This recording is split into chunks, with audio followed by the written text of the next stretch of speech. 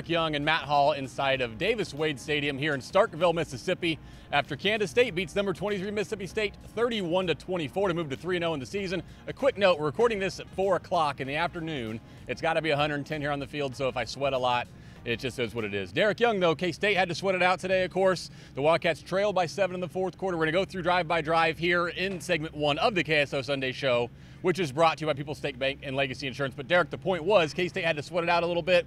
They did come back and win late. Just a wonderful win for Coach Klieman in this program in his third game as Kansas State's head coach. Absolutely, and I like the pun of sweating it out. That's a really good one. Proud of it. On a day like this. Both teams probably squandered opportunities throughout the game on both sides of the ball, especially special teams for Kansas State. But this will be probably they're going to use this as a launching pad. Coach Klieman and his program, they're going on the bye week. Next week they'll be recruiting, and they're going to use this as a reason why others should invest and believe in this program. No doubt about it. We're going to take you now drive by drive, at least scoring drives for both teams as Grant Flanders plays highlights behind us. K-State today wins, like I said, 31-24 over Mississippi State here in Starkville.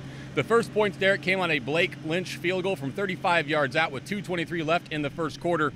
K-State went 9 plays, 36 yards, 405, and went up 3-0. Before we talk about just that drive, Derek, K-State had a drive before that, too, their first drive of the game where they moved the ball deep into Mississippi State territory, got stopped on a 4th and 1 that you and I both agreed with the play call and going for it.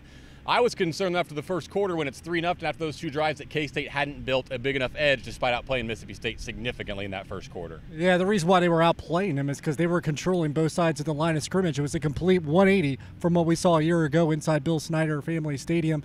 And for Kansas State, you have to like the fact that you put points on the board first, especially after last year's game. And that 4th and 1 call, we talked about it together, in the press box. And I certainly think there's probably room for were they a little too conservative with the play call? Kind of looked like more of a standard run than anything. But the way the offensive lineman was just moving the line of scrimmage, I think there was more than enough reason to have faith that they could get enough push to convert on that 4th down. I felt the same way. Obviously, they could have tried something else and had it work better, but that's the identity they're trying to establish here at Kansas State. I thought it was a good call, and it just didn't work out for them. But it was 3-0 with 2:23 left to play in the first quarter. K-State led here in Starkville. The Wildcats didn't wait long to score again. About 3 minutes later, 13:31 left in the second quarter. Jordan Brown has about a 20-yard run to put K-State in scoring position. Then from 7 yards out scores to put K-State up 10-0. That was 5 plays, 55 yards, 246.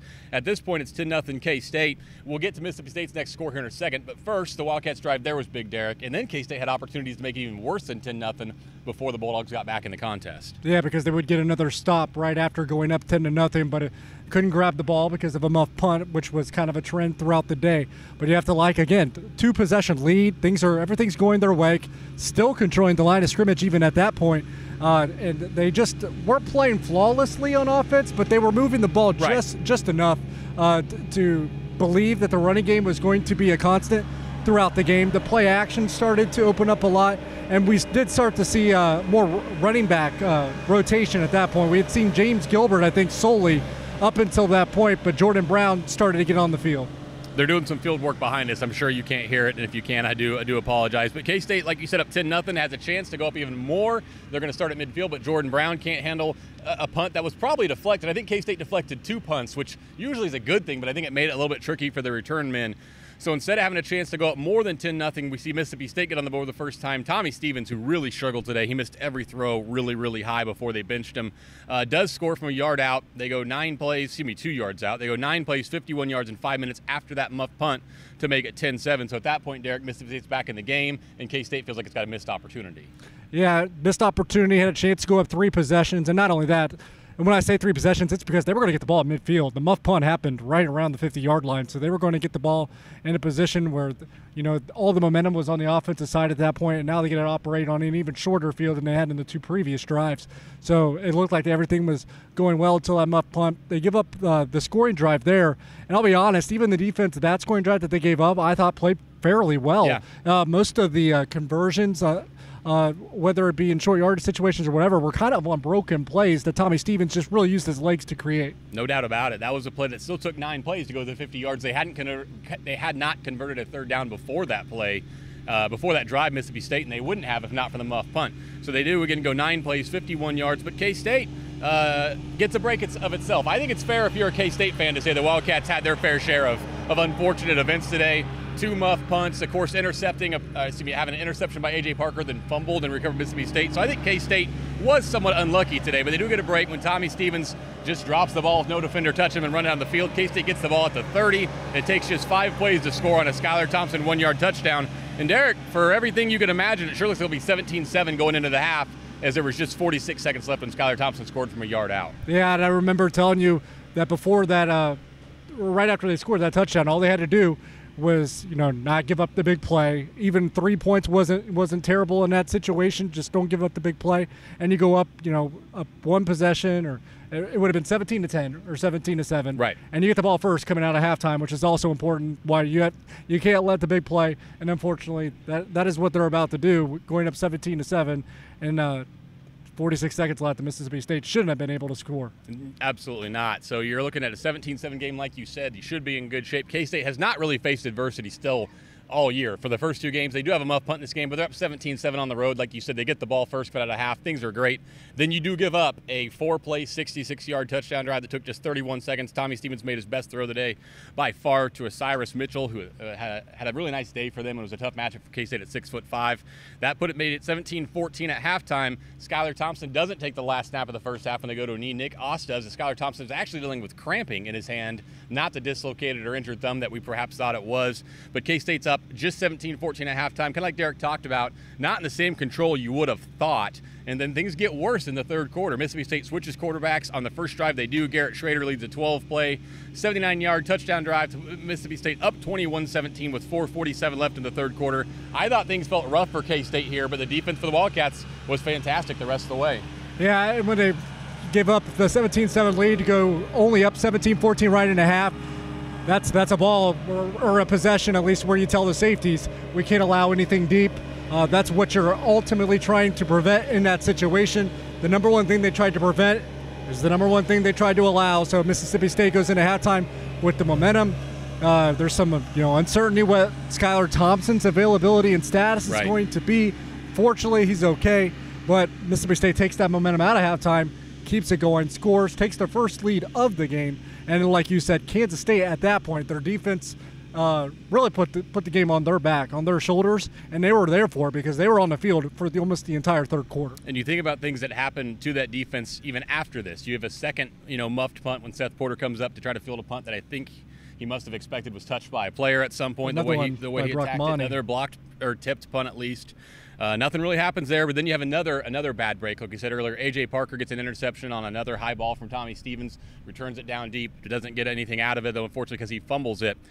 But when K-State Stevens got put back in a bad spot again in the fourth quarter, they held Mississippi State to just a 6-play, 26-yard drive and a 47-yard field goal. So you're down 24-17 at that point, Derek. But the defense, again, keeps K-State just one score down, and I think that was key for the Wildcats' morale probably going forward. The scramble ability by this defense today was just tremendous. It's not something that I've seen from Kansas State since we've covered the team, since the existence of KSO, actually.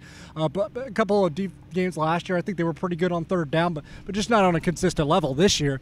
I think we did the stat before we started airing. I think their teams are only converting 5 third downs on 31 attempts through 3 games. And going into today, that was number 1 in the country. So it's probably going to have a chance to remain one of the country or number 1 in the country. That's allowed Kansas State to not only get off the field in a timely manner, but that's why they've been able to control the time of possession, make the other team's defense really tired. Unfortunately, that script was flipped, and Kansas State's defense is the one where I thought would probably be gassed. So did I. Because I think they were on the field for over 10 minutes in the third quarter. But the funny thing is, even though they were on the field, they are the ones that had the reason to be gassed. They're the ones that kept coming up with the huge plays to win this game. And A.J. Parker's interception would have been that, but I don't fault a guy for trying to make a big play, and I don't think Coach Klieman will either. No, he doesn't seem to at the postgame at all. I think you're right. So it's 24-17 Mississippi State. K-State's defense is gassed at this point. You have to at least believe. They're not playing like it, but you have to think they're physically fatigued. And I'll be darned if they don't get put right back on the field, but at least it's for a good reason, because Malik Knowles takes the ensuing kickoff 100 yards for a touchdown. to tie it 24-24. Malik Knowles even admitted in the postgame he was considering taking that to a knee when he caught it. Fortunately, he didn't, because I'm not sure anyone touched him. And that was the play of the game. There's more to talk about, of course, after that, but that was absolutely necessary for K-State to get back in that game. Ties it up 24-24, still 14:36 left to play in the fourth quarter, DY. Yeah, it was the tying touchdown, and it was one where I thought that he was going to accidentally come out of the end zone. I'm not sure he was actually prepared, and I think that hesitation might have ultimately is what confused Mississippi State a little bit and probably caused the creases that he had to run through to open up, for Knowles to run that back. So we're just sitting there at the tied game. The defense playing really well. Obviously, we think they're gassed, but it was interesting. I think they made some substitutions because of that. And even at the end of the third quarter, beginning of the fourth quarter, so guys that hadn't played in the first half at all started to play. Darrell Patterson came in for Kevion McGee. Yep. McGee had a great game. It was just more about fatigue. Darrell Patterson came in. No big mistakes for him. He actually had a good pass deflection in the end zone on a long pass from Garrett Schrader, I believe. You're right. Eli Huggins came into the game in the fourth quarter, a defensive tackle. Defensive linemen obviously are going to be fatigued, and they're down a man with Wyatt Huber not playing today. So, and Eli Huggins, who's probably one of the most unsung heroes this year, because when he's gotten in, and he hasn't had a whole lot of first team opportunities he did today. He's played great every time he's gone in. I mean, we talked about this before the game, Derek, not to break off too much before we finish this game, but you looked at one point in the fourth quarter, and I think you said to me there's 7 reserves on the field out of the 11. If you look at it, of course, no Wyatt Huber to begin with, no Walter Neal to begin with, Justin Hughes out for the season. That's 3 starters already out, and they got nicked up, like you said, but the reserves played well, and that's something Chris Klieman really tried to build so far. We'll talk about that some more in the last segment. Let's wrap up segment 1 here, at least looking at the last score of the game, which was the biggest one. K-State scores on a 15-yard touchdown pass from Skylar Thompson to Dalton Schoen on a play action, beautifully executed. Nice play call from Courtney Messingham.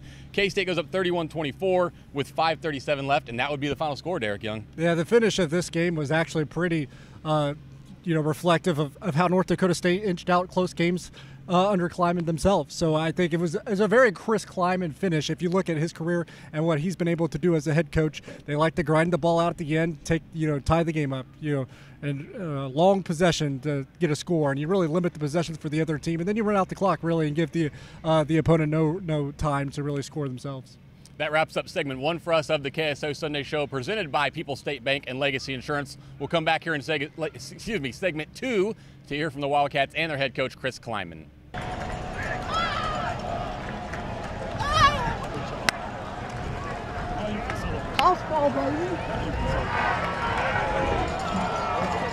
I mean, I think a lot's changed, honestly. Obviously, the whole new coaching staff coming in, I think they've been awesome, but I think, the mindset on the team's a little bit changed. I think this team is really close on and off the field, so I think that's been huge, especially with how we dealt with adversity today. I think we had some plays that would, really hurt us, and they were really detrimental, but we just came closer from that, and we battled through and overcame that. To overcome a 7-point deficit in the fourth is huge. On the road, that's really tough. So I think it's just guys loving each other, playing for each other, people getting excited, people make big plays, all of that. Matt Hall of K-StateOnline back inside of Davis-Wade Stadium for segment 2 of the KSO Sunday Show, which is brought to you by People's State Bank and Legacy Insurance. Last week, we let Skylar Thompson close out the Sunday Show. This week, another new thing. Skylar Thompson spoke a lot to the media today after this game. He was very insightful. So just watch Skylar Thompson speak to the media after K-State's 31-24 win over Mississippi State. I guess let's start with the touchdown, of course. You guys were staying patient, still running the football, still trying to set up play action, and then you found Dalton Schoen. Yeah. How hard was it not to just get excited and throw the ball so fast as soon as you saw him? Honestly, those are the hardest throws. He was so wide open. That's why I put some air and made sure that he gave me a chance to catch it. I felt like I missed another wide open one. Beginning of the game, they got a roughing the passer call, but same one with Blaze. It was just it was so wide open. I kind of just pushed the ball and aimed it and just overthrew it a little bit. But man, I'm a lost for words. Walking out that, it was just amazing to be around some of the guys that I've been with through this program that are in my grade, Denzel Goolsby and Trey Deshawn, Reggie Walker, that senior class. Just I was talking at the hotel last night, and my main message was I'm tired of people disrespecting us and not giving us the respect that we deserve. But in saying that, we have to go earn it. We've had 3 non-con games in Power 5 conferences the past 2 years and lost. Yeah. And have lost by a good margin. And I was like, it's time to put Kansas State back on the map, and I feel like this was a great opportunity for us. And I knew I had so much confidence going into this game that we could win. I believed, our whole team believed. Whenever we were down, we faced some adversity, had some turnovers on some special teams, and just some things not go our way. Nobody panicked. Nobody panicked. We rallied together. We came together as one, played for one another, and it didn't matter. We knew we were going to win. Like, that was our mindset, and it was led by Coach Klieman. He told us on Monday we're going to go beat this team, and nobody's giving us a chance. Nobody's, talking about come from North Dakota State. Have you guys ever coached on this type of level before?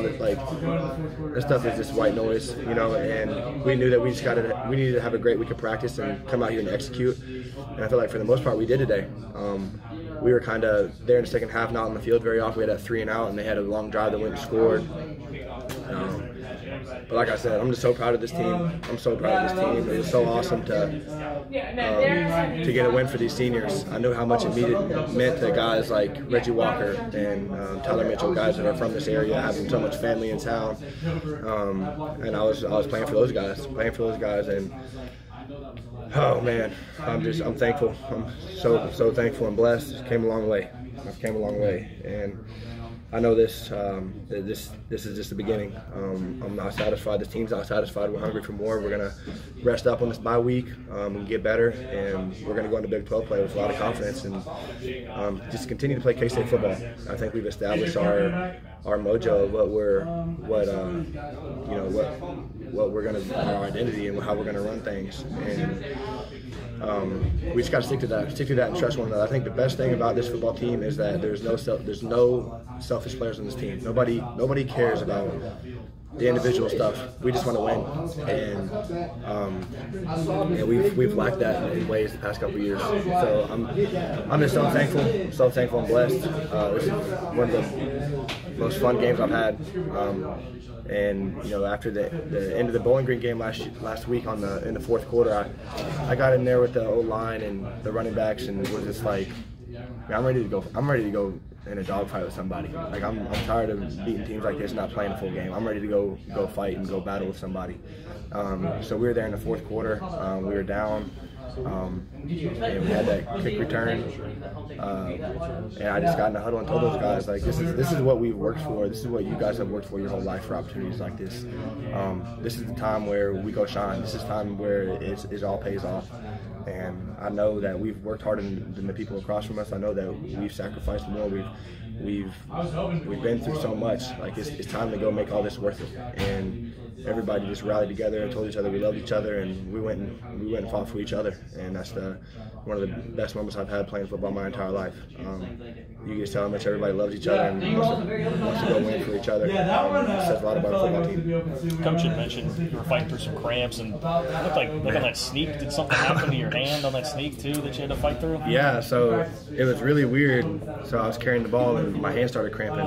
My thumb was stuck, so I was trying to get it out. So this happened to me before. I don't know why, but I started cramping in my hand, and then my lats, my back, my hamstrings, my calves. I started getting full body cramps. So I got an IV at half, and that led me to being nauseous. I felt honestly terrible in the third quarter, and was hurting. But I knew this team needed me. I knew I could get through it. I just needed to let the IV settle in me a little bit. So I felt great in the fourth quarter. There was nothing taking me out of this game, and I was, I'm glad it wasn't nothing serious. I know some people probably thought I popped my thumb back in place or something, but maybe that's what I should tell people. But no, I'm all good. Nick Leonard's had a drop. Go ahead, Kellis. I don't know if you got asked this already. You can go, but what kind of statement do you guys think? I just think that we showed that we can hang with anybody. They were bigger, probably faster and stronger than us. But we established the run game early on, and to show we can play with anybody. I truly believe that, and we've all believed that. It was just time to go show the world and the country what we could do, and that we could do that. And it was just so much fun to go out there today and just play for my teammates and play for these coaches and this K-State community and fan base. think that's what it came down to. We knew coming down in here that it was going to be about us, and we were going to go in 65,000, and it was going to come down to us and how we stuck together and played together and played for one another. And I was just so proud of this team and how we did that. We faced some adversity today for the first time this season, but I knew that was coming. This team knew that was coming, and we stuck together and kept playing for one another. And it was just so much fun, and I just think that, I told the guys I was kind of talking about this earlier, but I told the guys in the hotel last night it's time to put K-State back on the map. I'm tired of people, not giving us respect and whatnot, but in saying that, we haven't earned it. We're tired of it. We're tired of people saying we're, this and that. Like, we're not physical enough. We're not big enough. We're not fast enough. We don't have the players. We don't have the coach. But then again, they have the right to say that because we never have proved ourselves for them to say anything different. And I was so mentally prepared and ready to go fight today. I was going to give it my all and play for my teammates, play for my coaches, and just trust my preparation and just go be myself. And I did that today, and I think it paid off. And we got a win. And the great thing is that this is just the beginning. We left a lot out on the field today. Had some turnovers on special teams. AJ's pick, turning that over. There was just a lot of things that didn't go our way necessarily. So it was good to see our team fight through that and stick together. And now we got some momentum going into Big 12 play, and I think that's huge. We've got another road game coming up against Oklahoma State, who's a great football team. It's just going to be about us these next couple of weeks and just getting better, getting healthy, and just not being satisfied. What are your memories of Malik Knowles' kick return? Like, where were you when you saw it? How did you react? What did you say? Like, just try to remember that play and walk me through what all happened there. Yeah, well, we were just in need of we were in need of some momentum of some type. Right. We needed a big play. We needed to go score. That was a huge possession of the game. So whenever he got loose into that first line, I was just yelling for him to go. I thought he was going to get caught there for a second, just from my angle that I was at. And then he pulled away and kept going and scored. It was huge. And he just, credit goes to those guys on the kickoff return team. The hole was huge, and they blocked and made great adjustments. And Malik saw the hole and hit it hard. And oh man, it's just fun stuff, man. It's just so fun. I was so happy for Malik making a play. That's who he is. He's a good player, and the sky's the limit still. He's just going to get better. Just got to keeping him, confident and working with him to get better. The whole receiving corps. I felt like I've said it time and time again. I was so proud how we had things not go our way today. Right. And we stuck together. There was no pointing fingers, no nothing. And we stuck together, and that's what great teams do.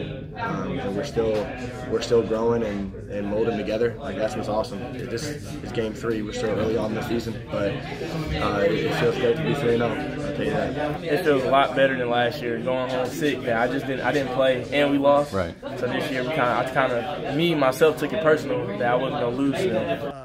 Through 3 weeks, a group of guys that believe in each other, a group of guys that love each other, a group of guys that will go battle for each other, and a group of guys that stick with each other when adversity strikes. I didn't know like what it was gonna be like coming to the season, but I know we put in the work from the time I got here in January to now, and I'm not nothing's surprising because we put in the work in the off season. We studied extra film, and we all got together as players and coaches, and we knew what we had to do, and we getting the results we want. Just happy that they were able to go on the road and get a really tough victory. We knew that this was going to be a 4-quarter affair. We knew this was going to be a difficult thing, and I'm a big believer in whatever we did last week has no bearing on the next week. Whatever we do this week, we're going to enjoy it. It's got no bearing on next week. Thank God we don't play so that we can get our chance to get some guys healthy, but it's not going to have any bearing on what our next game is at Oklahoma State. And it's 12 one-week seasons, guys, and we've played 3 of them right now, and like I said to you guys last week, and we better not fall in love with ourselves. We've got a long ways to go. We got a lot of work to do, but the guys believe, and the guys are understanding our routine so much better. They know what to expect on a Monday practice. They know what to expect on a Thursday practice. They know what to expect at a pregame meal. Those are the things that we're trying to get going so that the guys feel comfortable to just cut it loose on Saturday and have a blast with their brothers. You know, I said this to Wyatt up there. It's about the guys. It's about the entire program, the coaching staff. It's never going to be about me. I was just happy for our team, happy for our coaches. This was a team win, and I was so excited for all of us. Yeah, I mean, you know, playing for him's been awesome. We all really appreciate him and, you know, love what he's done with the program and everything. So to be able to, you know, get this win is big for everyone, but, you know, we're excited to get it for him. Derek and I are back for the third and final segment of the KSO Sunday Show, which is brought to you by People's State Bank and Legacy Insurance. We are inside of Davis-Wade Stadium here in Starkville, where K-State won 31-24. Derek, segment 3, we talk kind of big picture stuff. The Wildcats, of course, 3-0, probably a fringe top 25 team at this point, but we'll talk about that maybe in a little bit. How beneficial is it for this program as they go to recruit, as they go to move forward, to go into this bye week 3-0 off this win? It's the first time that they've had an extremely positive message to give to recruits, to give to their fan base, at least tangible evidence, because, you know, throughout the offseason, there still wasn't one game. They had no tangible evidence. They had no film to put on, hey, see, this is what we're about. Now they do, and it's 3 wins, 2 impressive wins against inferior opponents, and then a third one in an SEC venue where you haven't won in an SEC venue since 1982. Exactly. So it's a huge win there. Let's talk about the win some more before we go back and look at what it means going forward. Derek, you had big plays from all 3 units. Of course, offense with a touchdown that won the game to Dalton Schoen, and they had other plays too throughout the game. Special teams, the Malik Knowles return. But to me, it was the defense. They're on the field so much. They gave up a little over 300 yards. They weren't perfect, but I thought for how much they were out there and the positions they were put in, I thought that was the best unit on the field today. Yeah, I thought it was the best unit. They might not have had the play of the game, but they were probably the unit most responsible for this victory, in my opinion. They were the most consistent. They got the big plays that put the offense in position to go win the game, or the special teams to go win the game. And I really felt like just up and down the roster, whoever they put in just kind of rose to the occasion. A lot of unsung heroes on that side of the ball. When you look at Jordan Mitty, when you look at Eli Huggins, Darrell Patterson, Daniel Green, just guys we weren't talking about this time last year, making a difference now. You talked about the possession where they had 7 or 8 reserves on the field, not the starters that they had, you know, in game 1. That drive, 3 and out. Right. Those guys all played well for K-State. It's something that Coach Klieman has done intentionally, building that depth for this program from the bottom to top, all at non-conference play for K-State. So now the Wildcats head into this bye week. You'll see Oklahoma State a couple weeks from now. But during this bye week, what will the staff go do? I mean, I don't know exactly what they're going to do, but is this a time where you expect this staff that's been very active recruiters to get out on the road and talk about what just happened here in Starkville? I would be surprised if they didn't at least get out on the road a little bit. I don't think it'll be extensively like the second bye week, so to speak, but the first one, I think they'll do a little bit of it, and maybe more locally. That would make a lot of sense to me, at least a day or two, and maybe not every assistant coach as well, but it's something that they'll do. But I think with the positive momentum they got going, I don't think they'll want to completely depart from Manhattan. I think they'll want some of the focus to already be on the Cowboys from Stillwater. And then part of this bye week, too, is a chance to get healthy, of course. 2 weeks from now, you go to Oklahoma State. The Cowboys have been very good. I haven't seen the results today or talked about them at all, but that'll be a tough matchup, too. How needed is this time now? Wyatt Hebert didn't play today. Walter Neal didn't play today. Other guys got nicked up. Is this the perfect time for the first of their 2 byes? I think it's so. I mean, you get Wyatt Hebert back. It'll be a shock to anyone if he wasn't able to play in Stillwater. He'll be available. Jonathan Durham came back to play today, so obviously he's available. And it would be a shock to me at this point if Walter Neal and Cody Fletcher are back. So the defense, you know, hopefully there's no off-week injuries or practice of any kind, but it should be back to 100% full energy when it comes to the next game in Stillwater.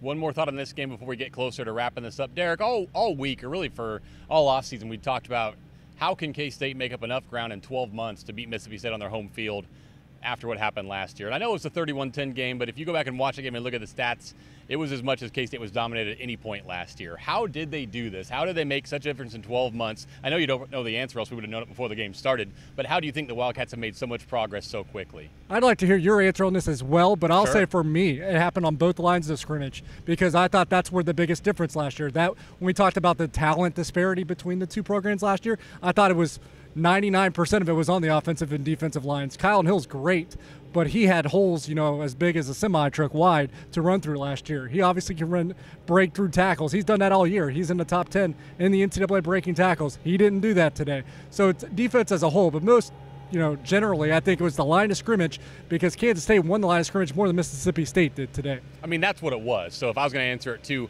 I would just talk kind of a cliche thing, but it's true. Just the general belief this team has in itself. They're more talented than I've probably given them credit for. It's hard to win games like they've won without being a talented football team. So K-State's a talented football team. But it was the belief. There's so many things went wrong today. The 2 muff punts, of course, the fumble, drop passes on a couple of key instances. A lot went wrong for K-State today to where they could have packed up their bags, gone home, and said, well, we're 2-1. Not so bad. We were competitive at Mississippi State, because a lot of people thought that would be enough. This team never really thought that. I think that was the difference to me, aside from, like you said, the offensive and defensive lines. They just didn't blink, and especially on the defensive side of the ball. That's going to wrap us up here today from Davis-Wade Stadium in Starkville, Mississippi. Grant Flanders, we appreciate your work behind the camera. For Derek Young, for Matt Hall, K-State's 3-0, and now you can tell your friends.